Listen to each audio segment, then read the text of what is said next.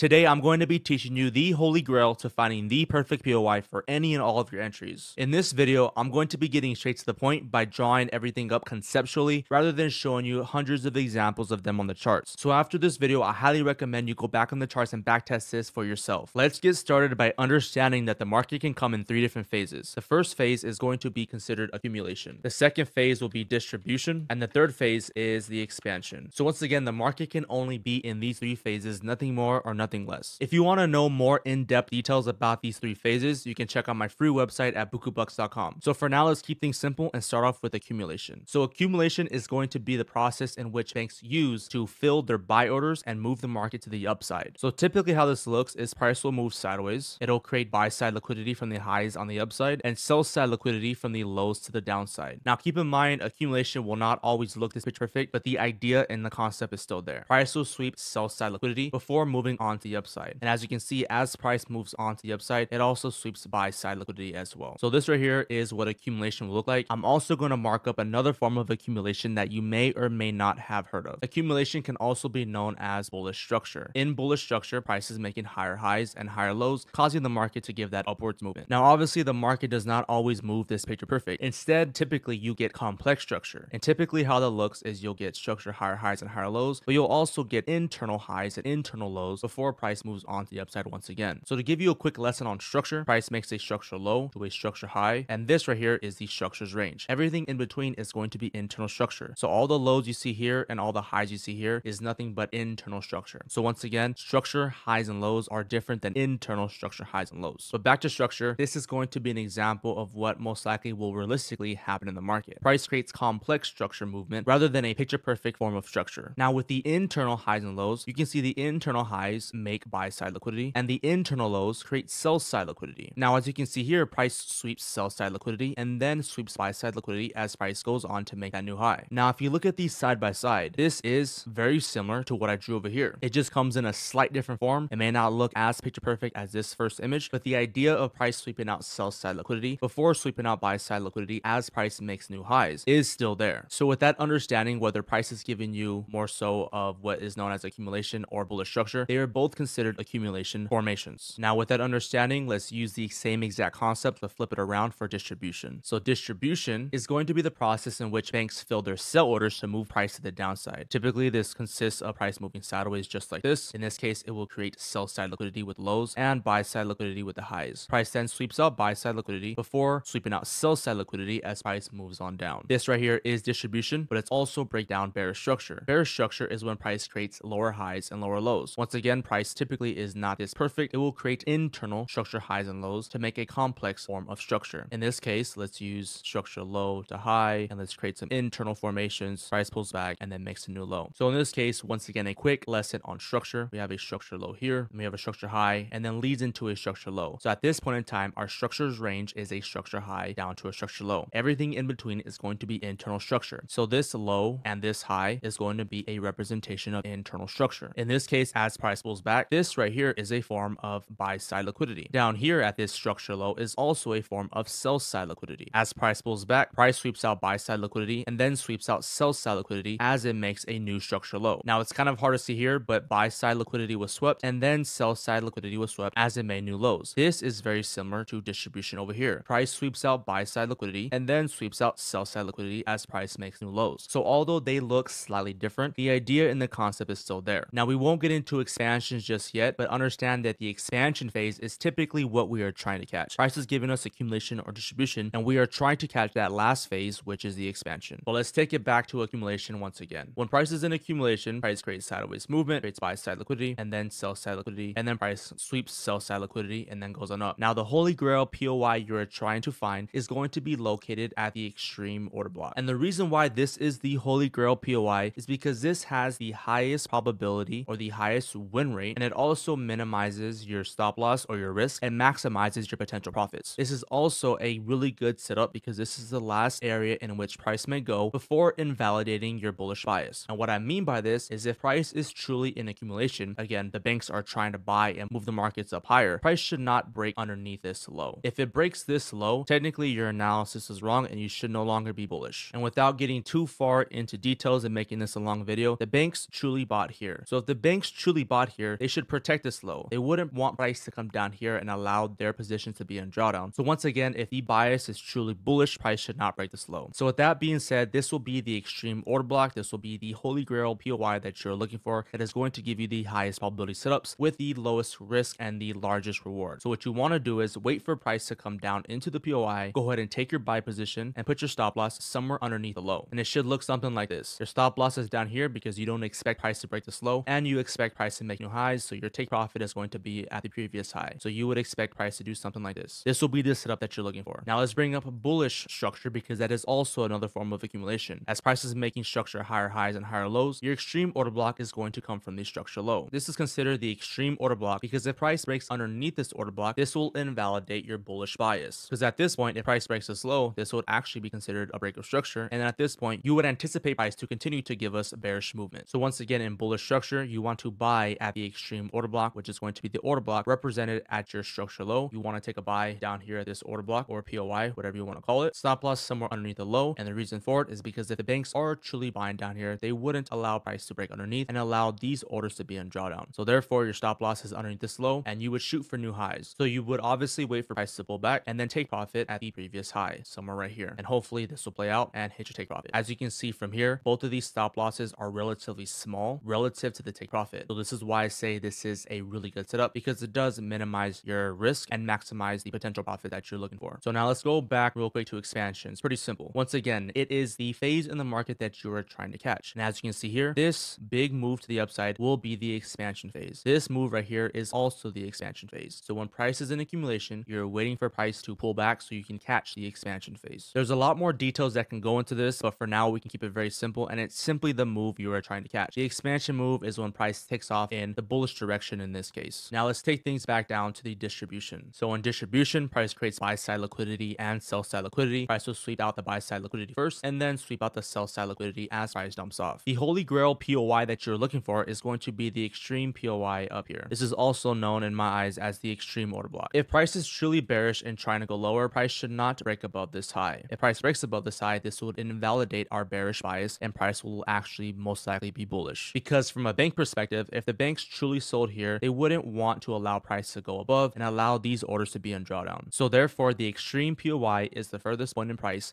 can go while still maintaining the bearish bias. So if price pulls back and comes into this POI, we would for sure be looking to take a sell from this position. And if price truly does drop from here, we should have our stop loss set somewhere above this high and have our take profit set at this previous low. And if it works out well, price should come on in and then hit our take profit somewhere down here. And the other example of distribution will be bearish structure. Price will be making lower highs and lower lows. Our extreme order block will come from the structure high that led into the structure low. This will be the holy grail POI that we are looking for. We would wait for price to pull on back, tap into our order block, and then look for another sell position like we did over here. Our stop loss should be above this high, and we should have a take profit set somewhere by this low. The idea behind this is that this is the furthest point in price can go while still maintaining our bearish bias. The reason for this is because if price breaks above, this actually will be a higher high, causing this to be a break of structure. If this is a break of structure, obviously our bias would no longer be bearish and we would be bullish. We would anticipate a structure higher low to come into play and then a higher high. So this is why the extreme order block is going to be our last point price can go while still maintaining our bearish bias. If this all works well, price should tap into the POI and then go ahead and make a new structure low as we were anticipating since price is in bearish structure. You can also see that our risk to rewards are actually very good. The reason for this is because our stop losses are relatively small compared to our take profits. So taking an extreme order block is going to minimize our risk and maximize our potential profits. Once again, getting to the expansion phase. The expansion phase is the phase that we are trying to catch. So in these two examples, this move here and this move here is the expansion phase. There's more details to go into it, but for now, keeping it very simple, it is the phase that you're trying to catch that causes that big move into your direction. So with that being said, no matter if you are in accumulation or distribution, you always want to buy or sell from the extreme POIs or the extreme order blocks. This is what I consider to be the holy grail to finding the perfect entries for all your trades. Now in the next video, I'll be teaching you when to take these setups and when not to, because as you backtest, I'm sure you'll find that most of these setups do work, but there are times where it doesn't. One, this is because you will never be 100% accurate. Everybody loses. You will never win every single trade. The second thing is that there is a crucial component of liquidity that needs to take place. So in the next video, I'll be teaching you about liquidity and how to implement these into your POIs to make these POIs the best setups you can possibly take. If you're interested in learning more, you can check out my free Forex course at BooKooBuxs.com. And you can find that Discord link down below in the description.